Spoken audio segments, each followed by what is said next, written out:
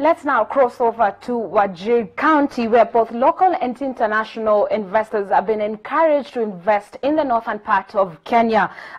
Governor Mohamed Mahmoud said Wajir County has a lot to offer, among other things like livestock and infrastructure. Let's have a look at that story now. In an effort to boost economical investment in the county, Wajir County Governor Mohamed has encouraged investors to develop a positive attitude towards investing in the northern part of Kenya. Speaking during the 6th Kenyan Diaspora Homecoming Convention, Governor Mohamed highlighted that Wajir County is one of the major sources of beef sold in Nairobi and Mombasa. It has a vibrant goats and sheep market that trades daily, while cattle and camels are traded once a week every Monday. This comes shortly after President Uhuru Kenyatta launched the solar power plant in Garissa. Is livestock and livestock products. This will not only maximize investors' returns on investment, but will also improve the quality of life of the people in the region. The livestock population in the county is estimated to be about 5 million, consisting of camels, cows, goats, sheep, and donkeys.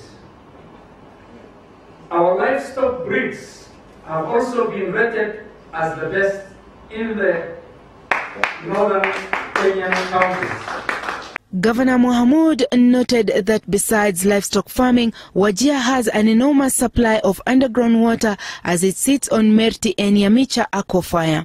Additional water supply is provided by seasonal rivers, Ewasonyiro Basin along Isiolo-Garissa border.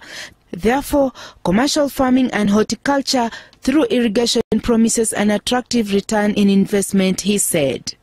A big aquifer that will enable horticulture farming, thus transforming the nomadic way of life of the people for sustainable agriculture and improved livelihoods. Solar and wind energy can be exploited to generate energy for domestic and export. But in particular, northern Kenya, which has a landmass of nearly 80% of Kenya's landmass is there, with a lot of resources that have not been tapped, including Turkana. People know Turkana. Turkana has a lot of oil, isn't it? They are exporting the oil. And then it has also water that can last and be sufficient for last 10 years, or I don't know, 70 years, or I don't know what. 60 years. A lot of water is sitting on water. And you know that rock extends up to Wajir. There is this aquifer called Merti. Maybe you've heard of Merti aquifer and so on. So we have a lot of resources.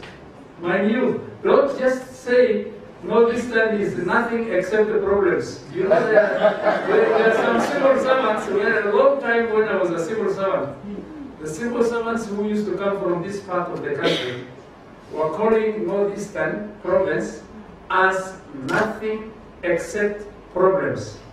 Now we have converted it to nothing except plenty.